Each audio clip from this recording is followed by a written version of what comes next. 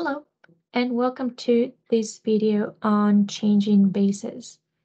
So we have a vector space of dimension 2, and there are two distinct bases, B and C. And there's a relationship between points in B and points in C.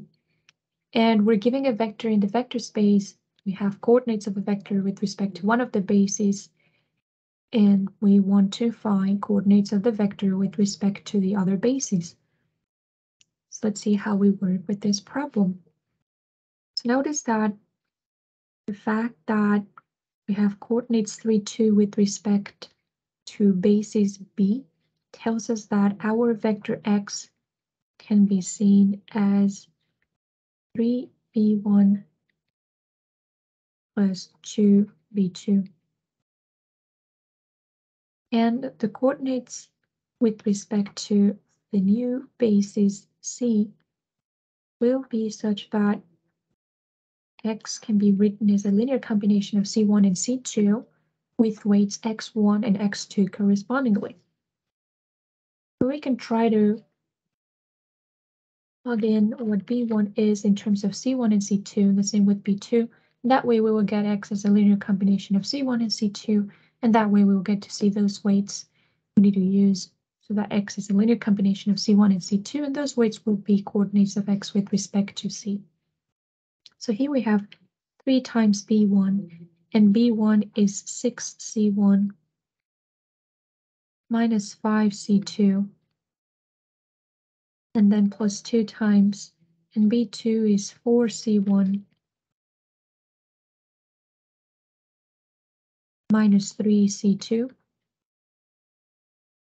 That way we have 18C1 coming from the first bracket, or better, the first multiplication, and then plus 8C1. That's 26C1.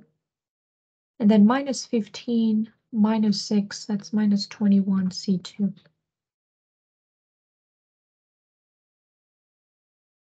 So as a result, the coordinates of x with respect to the basis C are 26 and minus 21.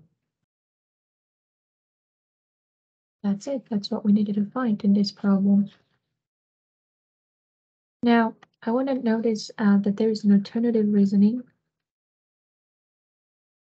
When we write x in terms of B1 and B2, and then write B1 and B2 in terms of C1 and C2, we're changing bases, right? That's the process of changing bases. And we could have obtained the coordinates of x with respect to the new basis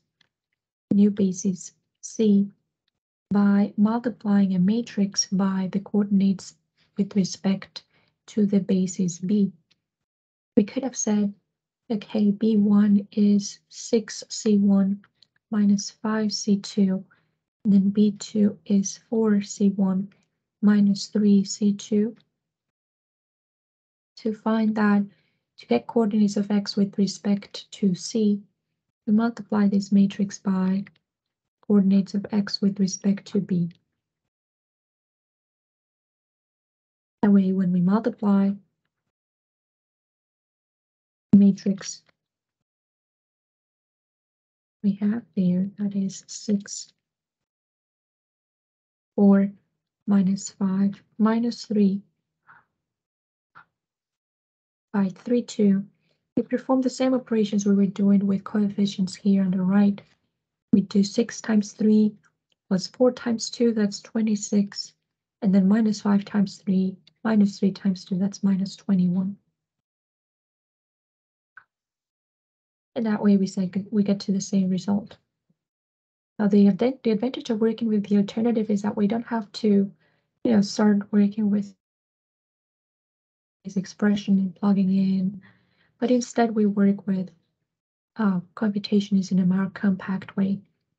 The matrix A we see here, the matrix that shows up in the process of changing bases, is a matrix that is called a change of coordinate matrix. This is a matrix we use to change coordinates. We're going from coordinates in the basis B to coordinates in the basis C. So we're going from B to C. Okay, so that's all for this problem. Thank you for watching. If you have questions, let me know. Write comments and I will try to address them as soon as possible. Bye-bye.